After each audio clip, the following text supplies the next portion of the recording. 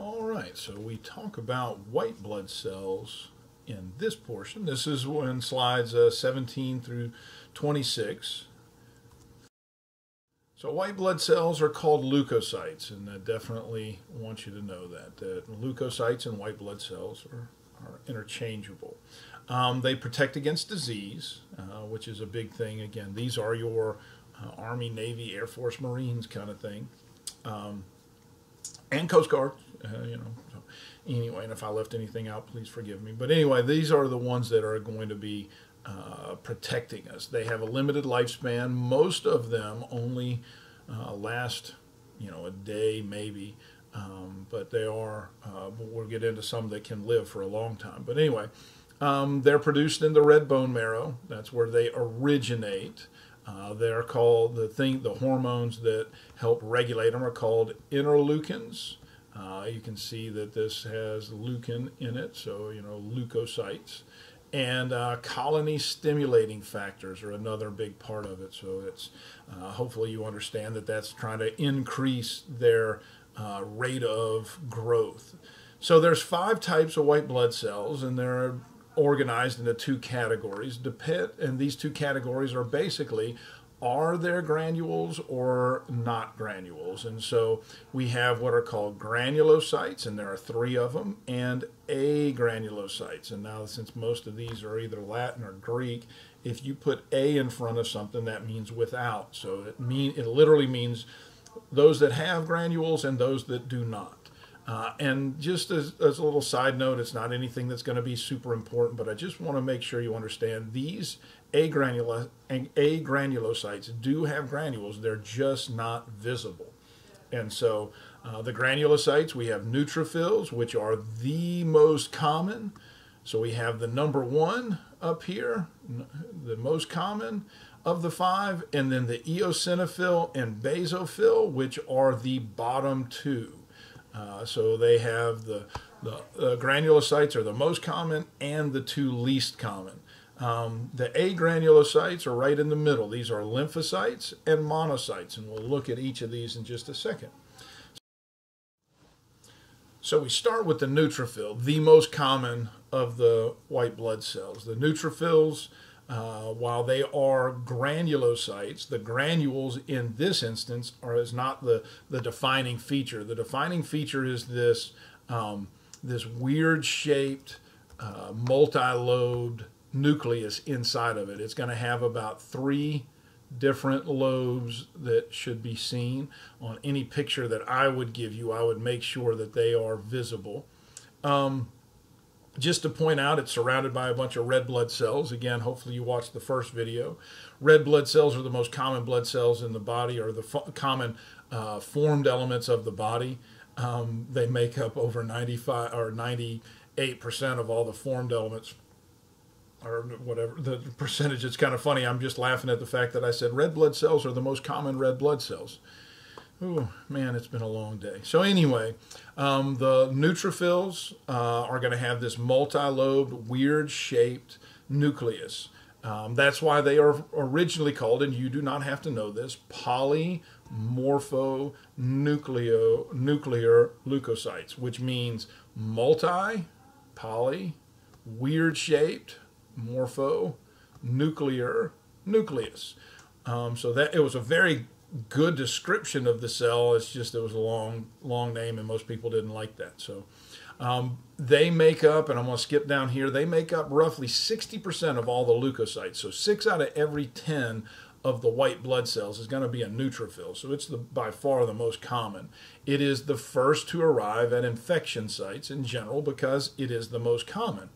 And it is a phagocytic cell. They're called phagocytes. That means that they are, and if anybody's old enough to remember little Pac-Man, right? They are a little Pac-Man. And so when we have an invader that comes in that's trying to do us harm, mean guy, boy, it's hard to draw with this little thing.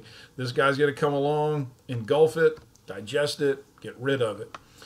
So they are what are called phagocytes. There's one other type of the white blood cells that's a phagocyte, and you need to know both of those. That is a big key on this. And the other one's a monocyte. We'll talk about in just a second.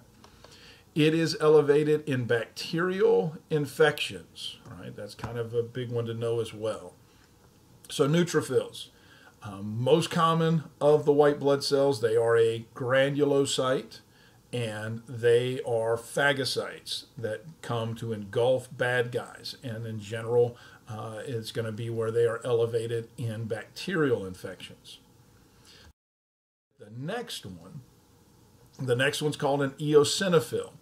Eosinophils are another granule. Again, so if we have 5 white blood cell types, neutrophil is the most common, and down here on number 4 and 5 are the other 2 granulocytes. And so this is number 4 on the list, and it's called an eosinophil.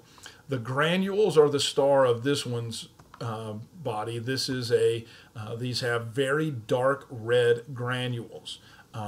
They do have a nucleus that has multi-lobed. It's generally got 2 lobes, but you can barely see it through the big bright red granules. They defend against parasitic worm infections, but I'm not worried too much about that. I will tell you that farther along you might need to know that. What I want you to know about them, and we'll look a lot more at this in the lymphatic system, we look at our immune system. These are elevated in allergic reactions. So if you have allergies, these are the ones that kind of go haywire. Not worried about the numbers here. On the lab part, I went through percentages of as you would see them. It gave you a little mnemonic for that. I would say that's good to have in the back of your memory about this. So these are the ones, they moderate allergic reactions. So when we have allergies that go haywire, these are the ones. And again, there's actually cartoons. There's actually commercials out there now that are promoting medicines that will help regulate eosinophils. Now this right here, just to point out these arrows, I didn't put them in there, that's from the book, but what they're pointing to are the platelets, the thrombocytes in there. Now I said this in lab, and I hope that everyone understands that this is not something that I am pushing on anyone. It's just a way that helped me remember what things were, and I hope it helps you. Hopefully it's not offensive to anyone. If it is, I'm sorry, because I'm not trying to be offensive. I just want to help you remember things. Growing up as a Christian, I was taught that the blood of Jesus covered my sins. So when I took this, and when I was in this class, I could remember the eosinophil was the red blood cell, red granuled leukocyte. So if that helps, that's great. If not, I'm sorry, I don't know what else to put. That's what helped me. So I'm going to move on to the next one. Basophil. Basophil, again, its granules are the star of the show, and its granules are very blue/purple. They are the least common. That's why they're called basophils. The word basal means bottom. That's why the stratum basal in the epidermis was the bottom layer. Basal means bottom. So the basophils are the least common. Now there are some things I definitely want you to know about this.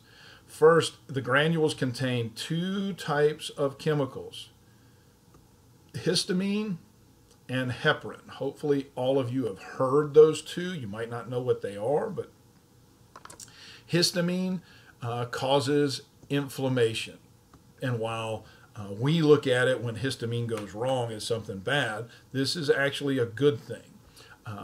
Because if I can cause, like let's say this is a blood vessel, all right, going to an injury, and so I've got some kind of jagged splinter that gets into my skin. When they release this histamine, it's going to cause the blood vessels in that area to vasodilate, and that helps bring more blood to the area. So that's why we have inflammation. Now with more blood coming to the area, I have a greater percentage of white blood cells coming to help. So the neutrophils definitely come riding in on their white horses to kind of save the day. And heparin is going to be what they call the average person calls a blood thinner, and while that's acceptable to talk with people, that's really not what it does. It is an anticoagulant. It stops the blood clotting mechanism, because what would happen if that wasn't released at the point of where the inflammation is, I would start having clotting factors released, and then I would form a clot before the blood got to where it needed to go. So those are the basophils. Now, basophils and eosinophils kind of work hand in hand. We don't get into it a lot, but what I want you to know, I shouldn't even bring that up, but what I want you to know about this is histamine and heparin, and it is the least common of all the white blood cells. And so those are the three granulocytes.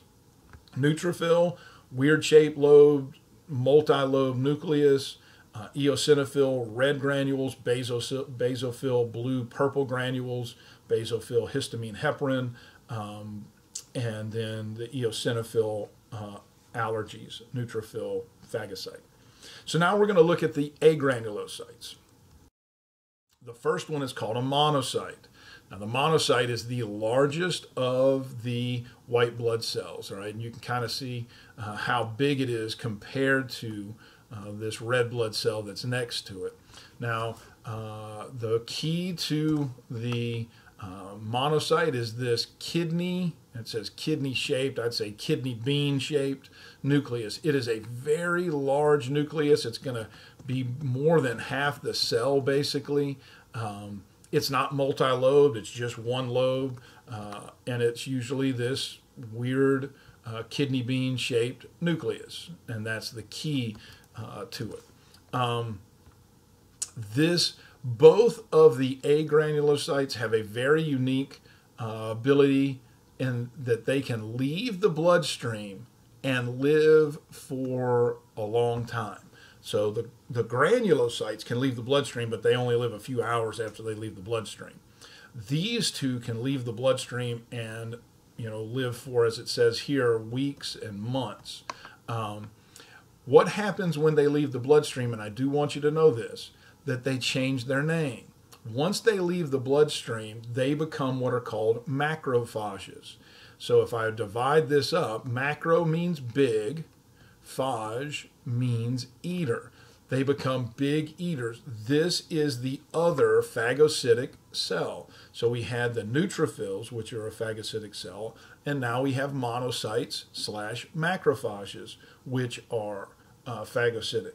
So hopefully that makes sense as we're going through this. And so again, you will see the percentage on the lab stuff as we go through. But so the monocyte is the largest of the white blood cells. It has a kidney bean shaped nucleus. It is a phagocytic cell that can leave the circulatory system and live for a long time. When it does, it is called macrophages. So for instance, when we get into the respiratory system, we're going to talk about macrophages, then the alveoli that are protecting us against the nastiness that comes in when we breathe. And so that macrophage is a monocyte. And then the last one, which is the king daddy of most cells. This is outside of the neuron. Again, I say this pretty often. I think this is the most amazing cell. If you've ever heard of a T or B cell, that's this. They are lymphocytes. So lymphocytes, as you can kind of see, when we just looked at the monocyte, how much bigger it was than a red blood cell. The lymphocyte is roughly the same size, a little bit bigger.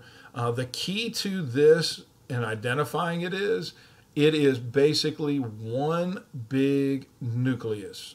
All right, I'm circling the nucleus. I missed it a little bit on that.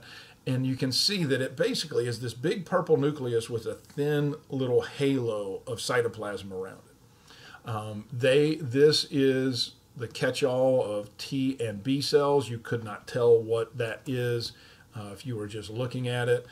There's certain things you'd have to look for. Now, we will look at how T cells and B cells work in another chapter. T cells directly attack pathogens, where the B cells are what produce these things called antibodies. Now, the key to this is they can live for years, decades even. These are the ones, this is what is officially our immune system. What we classify as the immune system is almost entirely lymphocytes. Most immunologists, or most people that are informed on the immune system, that are educated on the immune system, will tell you lymphocytes are our immune system. And it's amazing what they do. So this is just a brief overview of some of the things that it can do. I was going to go in and arrange these in a better order, but I decided not to. I'm leaving it as it was in your PowerPoints. But I'm just going to go over what these things are. Diapetases is a word that you need to know. All it means is that when a white blood cell, as it shows right here, squeezes through the little crack, it's going to change its shape and kind of ooze out through there. That is referred to as diapetases. Peta means foot or to walk.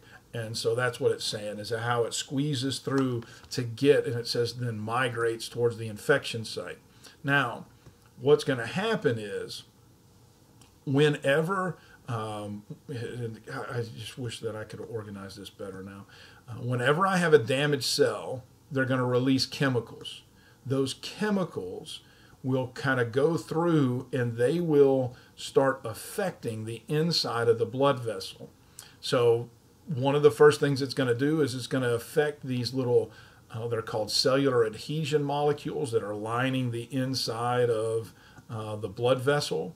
They're proteins that will help try to catch a hold of as the white blood cell is moving down. It grabs it basically and then causes it to want to move through, or diapetases through and that's not the way you'd use that word, but you get it.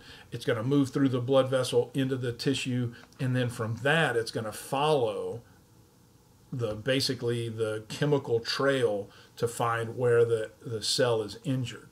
Once it gets there, it is going to eat, especially if we're talking about a neutrophil or monocyte. It's going to ingest the pathogen.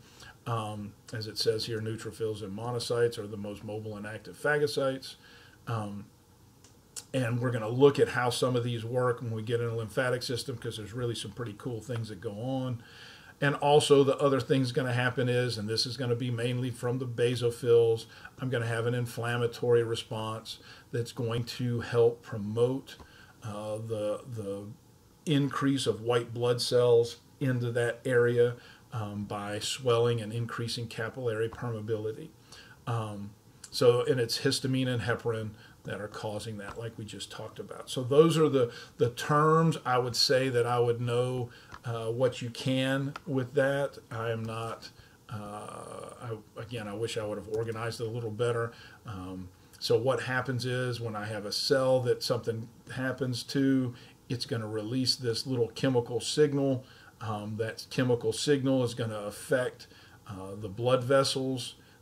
Inside the blood vessels, I'm going to have these protein molecules that are inside. They're basically going to kind of grab a hold of the white blood cells, cause them to squeeze out of the circulatory system. That's called diapetases. And then they're going to follow the chemical trail, and so it's called positive chemotaxis. Inflammation is going to happen to that capillary to help promote this even more. And once that white blood cell, whether it's a neutrophil or a monocyte, gets to that area, it is going to engulf what's going on, including with our cell. It's going to break down the parts to it and then analyze it and figure out if, what needs to happen to that invader as we move forward. So that's kind of the functions of it. I hope that makes sense. This is a picture just showing a little bit of what's going on. Again, these little green spots here are going to be the bacteria, and now bacteria multiply incredibly fast. So this is just showing a splinter as it gets down. It's punctured. It's punctured through. You can see this is the epidermis. That's the stratum basal right there. It's punctured through that, so it's gotten into the capillary bed, and so that capillary bed is going to be fighting at a microscopic level that we don't even realize. It's going to be fighting a major battle to try and destroy the pathogens, as it says here. Now, white blood cell counts, when we're looking at this, this is going to be very basic. I'm not going to get into a lot of the numbers on here. This is what I want you to know, that high white blood cell counts are called leukocytosis. Low white blood cell counts are called leukopenia. All right, I do want you to know those. I'm not going to get into the numbers of it, and that know that the high white blood cell count can be acute infections and even vigorous exercise. Now, if I lose a lot of body fluids, this could be really exaggerated dehydration, but it also can be hemorrhaging. All right, can cause it to be high. Now again, it's going to be high. If I lose a lot of body fluids, I concentrate things, so the dilute stuff becomes more concentrated, so it's going to look like it's high.